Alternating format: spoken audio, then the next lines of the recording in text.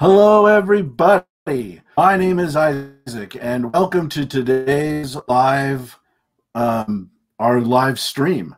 I am so excited to be here because I get to tell you about something that we've been working on for some time, a science program that is going to change the life of your kids. Now, I know that that's a funny way, or that's a cliche to say, and even car dealerships say that really have taken a lot of time and a lot of frustrations with a lot of science programs and the state of the world and things, and I'll pour that into this program. So I am so excited to be able to tell you about it today.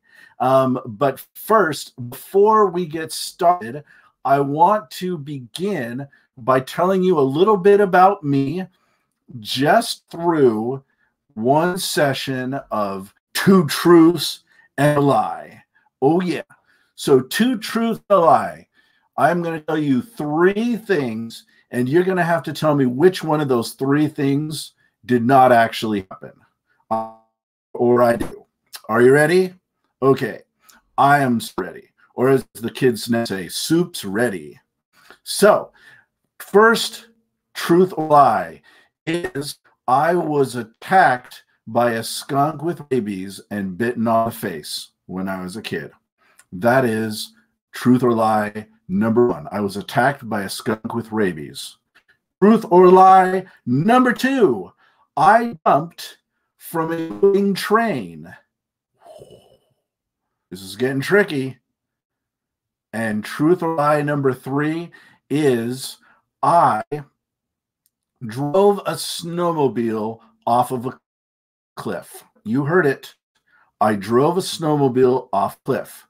So the three choices, two of those are true. Are you serious? Am I really saying that two are true and one is a lie? Yep, that's what I'm saying, folks. So let me review them real quickly. I'll give a moment to decide, and then we'll see where we stand. So truth or lie about me, number one, I was attacked by a skunk with rabies. Truth or lie number two, I jumped from a moving train. And truth or lie number three, I drove a snowmobile off a cliff. I'm going to give you a second to try to decide which one of those things is a lie. Two of them are true. One of them's a lie. Now, which do you think is the lie? Me jumping off a moving train? Oh, that was the second one. The first one. Which of these three do you think was the lie? Was it me being attacked by a skunk with rabies? Was it me jumping from a moving train? Or was it me driving a snowmobile off a cliff?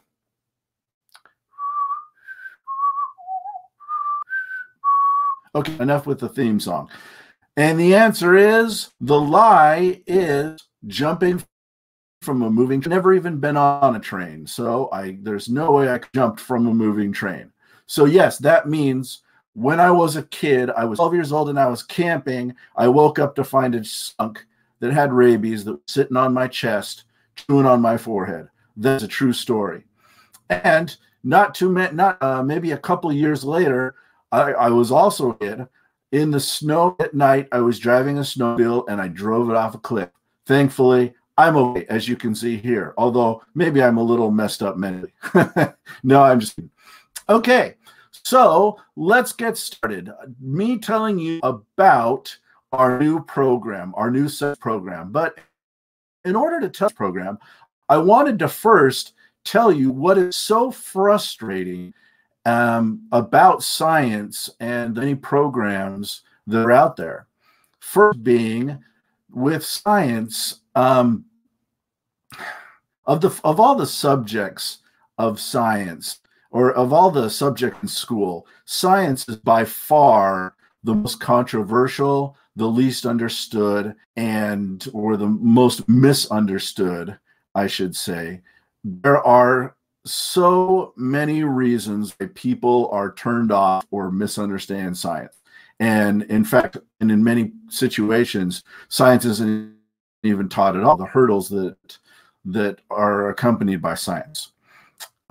So that's it. So with all the different problems with science or perceived problems, there are a lot of people that just don't understand. But the reality is that it is one of the most important subjects for people to learn.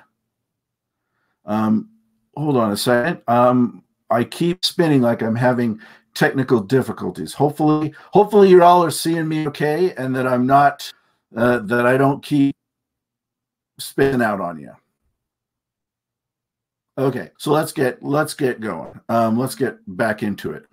So the reality is that science is one of the most important. Says yes, I really did just say that. I'm not putting it above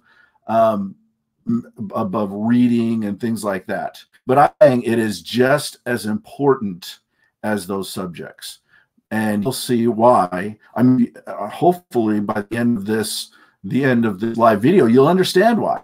Well, let's see.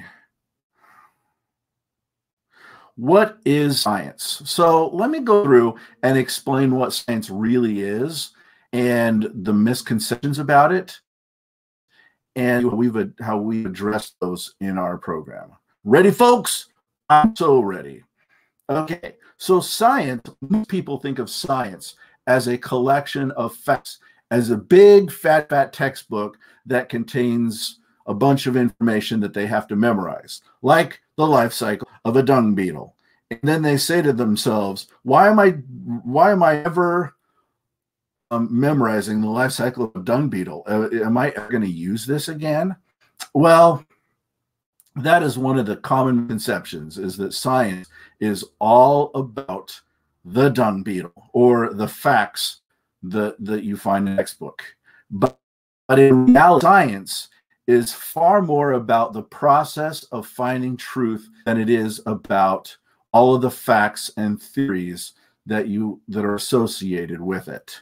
So, I mean, after all, because the reason why facts is important. I mean, you can just look the facts up on your phone, right? Anytime you want to know the life cycle of a dung beetle or many of the behaviors of the animal kingdom or plant kingdom or whatevs, you can look it up on your phone. Well, the scientific method is a process for finding truth. And that's what gets, when I have spent a lot of time in schools. Real quickly, I was a wildlife biologist for quite a few years until I decided to choose a career that was more family friendly, because I was always out in the field until 4 or 5 in the morning, then I wouldn't get to see my family. So I started working with schools with science curriculum and quickly realized that one of the big problems with science curriculum is that they focus all on facts, and they leave out or if they teach the scientific method, it's nothing more than a chapter or a unit. And they don't even teach that until high school most of the times. Sometimes some very adventurous 5th grade teacher somewhere will teach the scientific method, and then the kids will pile into the gymnasium and they'll have a little science fair. Well, the scientific method is much more than just learning about the different water or the different materials that grow, or materials that a plant will grow in, like types of dirt, right? It's much more than what a scientist uses. And I'm going to give you a list, and I want to surprise you. Okay, is a bunch of things that you can do with the scientific method that you will use daily. So number 1, figuring out why the cakes you make are always so flat. Have you ever had that problem where your cakes, or my problem is with bread. So using the scientific method, you can figure that out. Now, another one, finding out what food is making you sick. We've gone through that a lot, as we have several food allergies in my home. Another one, deciding which store has best prices. Are you serious? That's the scientific method? You bet it is. figure out, this is my favorite, figuring out which child smeared poop on. That's happened to us on more than one occasion. So yes, that is the scientific method, trying to figure out who smeared poo on the wall. When you're trying to understand if your new diet is working out or not, it may seem like it's something that you just jump on the scale, but there's a lot more to it than that. Also, when troubleshooting your phone that's not working properly. So were you surprised by the stuff on that list? That doesn't sound like stuff that that they're doing research at a university through, right? You go to college and find and learn about problem solving. That's what the scientific method really is. It's about problem solving. It's just the steps are really similar and just have much more fancy names in the scientific method. And so that's why it's important. That's why science is much more powerful as a tool to solve problems and to learn truth than it is all that collection of knowledge, which, as I mentioned earlier, you can just look up on your phone. Let's see. And another reason for understanding, and this is really important nowadays, another is this word called, or this phrase called, scientific literacy. I'm not sure if you've ever heard of scientific literacy, but basically scientific literacy has three kind of pillars to it. At least that's the definition that I listen to. One is scientific content, and those are all the facts and theories that you learn about. Number two, scientific practices. And number three, science, and this is the important one, science as a social process, understanding how society and science interact. This couldn't be more apparent than the bombshell exploded on us called COVID-19. I know I brought up those words people would rather throw up than hear more, and I'm not going to get into politics or partisanship and jump on one bandwagon or the other. But I want to go through and show you why scientific literacy, or really understanding science, is so important that relates to real issues, right? There are basically groups, the scientifically literate and the scientifically illiterate. I don't really have better names than those, so sorry, you're stuck with my vocabulary, but I mean no offense if that sounds bad to you. So take a look at COVID-19 and the different responses that people have to it, and I'll show you why scientifically literate people handle things so much better than the scientifically illiterate people. All right, once again, that sounds like a really bad phrase. But number one, let's talk about the scientific literate response. Does not make a person that is scientifically literate or really understands science, what it is, they do not make any immediate decisions or reactions without first doing exhaustive research on it, on what it is and how it is in society. They also do not rely on just one person telling them what to do, but rather waits for a consensus of knowledgeable professionals.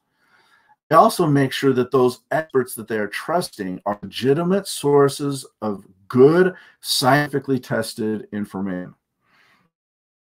They understand the best available science on COVID-19, and they are patient because they know that science takes time and is often messy. Now, this last point couldn't be more apparent than today with what's going on with the COVID-19, because people are used to science just being already done. They've never seen the process played out in public before.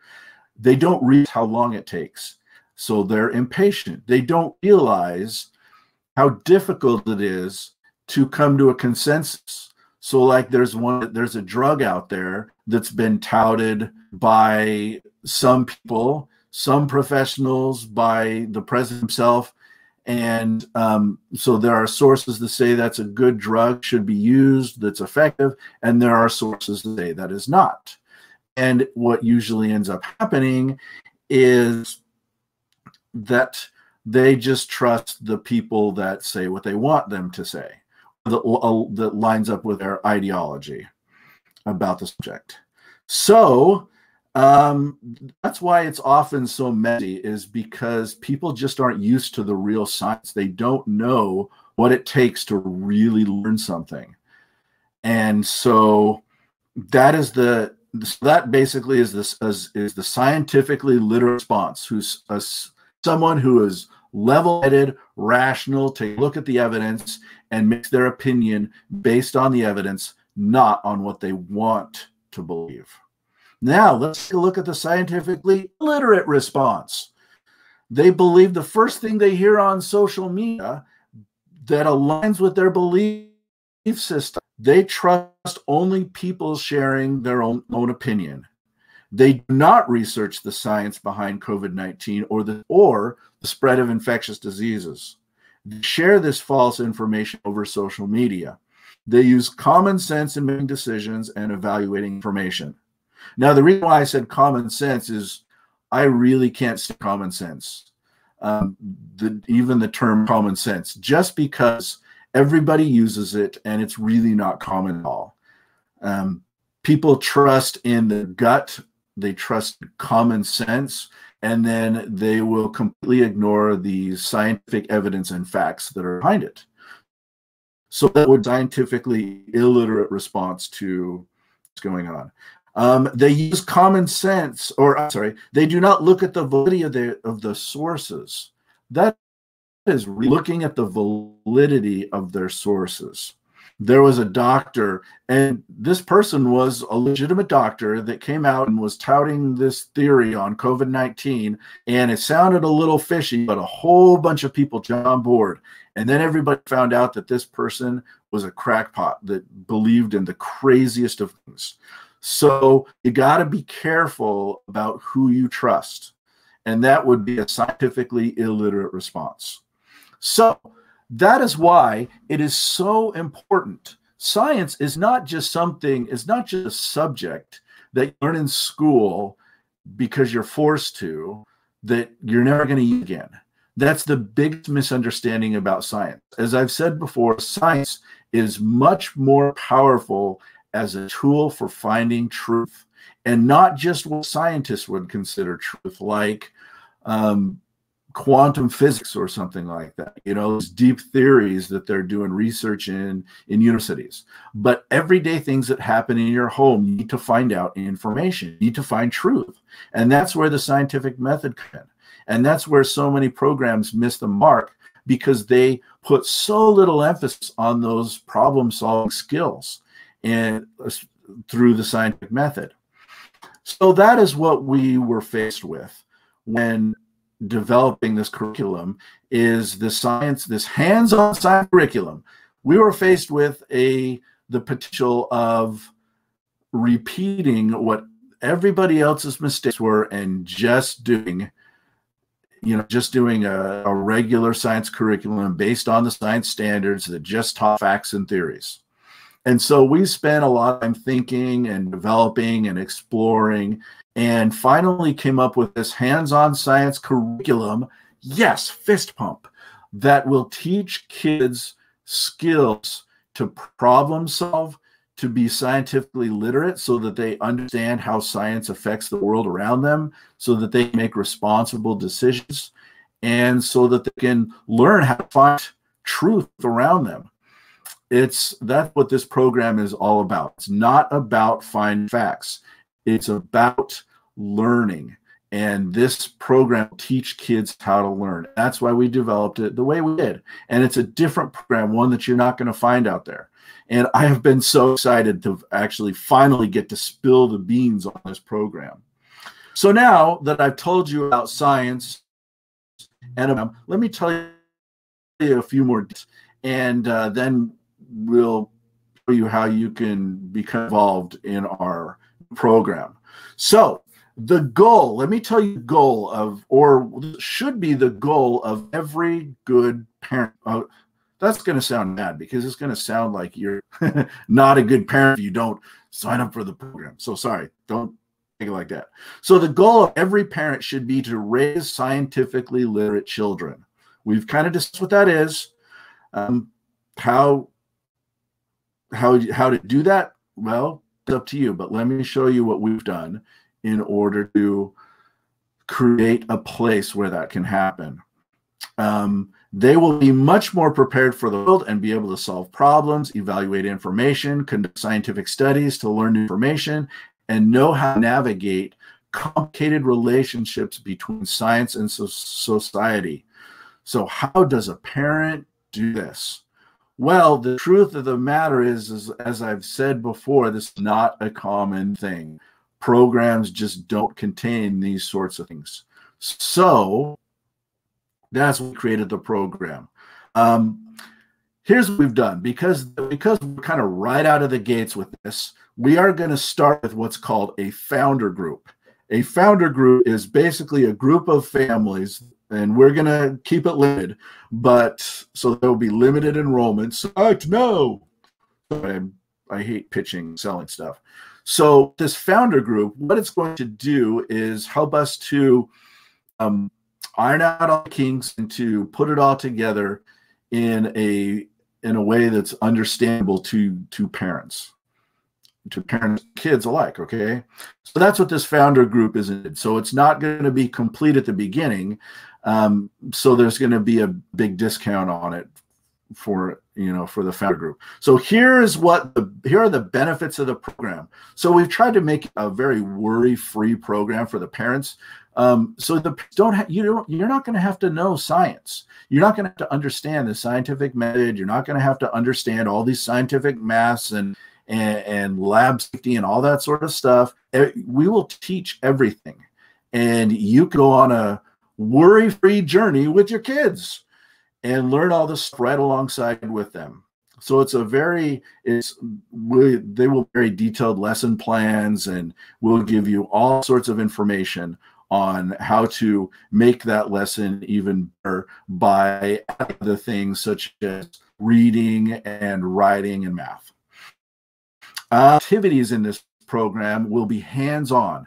So one of my biggest complaints about science class, and especially these days, it used to be this bad, but nowadays science class is such a textbook and worksheet dominated subject, and it really shouldn't be that way. So all of our lessons are hands-on and very friendly to the kids so that they will have fun doing that. And these lessons we've been teaching for a long time, and we've been selling them as individual lessons for quite a while. So we know how effective they are at keeping kids, keeping them interested in having fun. They will learn the scientific method and how to use it in their everyday life. Kids are going to be able to quote this thing up, down, backwards, and forwards. Kids become scientifically literate. I keep saying that word. We are going to have an online science fair judged by real scientists for cool prizes. We're also going to have trainings for parents. So the parent-only stuff that help you become a better teacher for your kids. Alrighty. So those are some of the things. If you are interested, we put in the comments a link to where you can learn more about our program and how you can sign up. It is going to be awesome, and I really hope to see you on the inside of our hands-on science program. Oh, and you may be asking what it costs. Yeah, that's always an important thing. We're not those people that are going to go hide the cost. And we took a lot of time and a lot of thought, and we don't want this to be so expensive, but we also trying to pay our bills. So we kind of came up with this balance. And so we are charging $7 per month. This is the discount price for our founder group. $7 per month or $7 per year, which is, if you think about it, pretty cheap. That's the price of 2 coffees or 1 super, gourmet coffee. There you have it, per month. Think about 1 gourmet coffee per month. Can you give that up? Or 2 just regular Joes? I'm sure you can give that up. twice per month just so that your kids can become scientifically literate. I think that's a pretty good trade. So thanks for watching. I hope you had a very informative time and liked my craziness. And I hope to see you on the inside. Thanks for watching, guys. Bye-bye.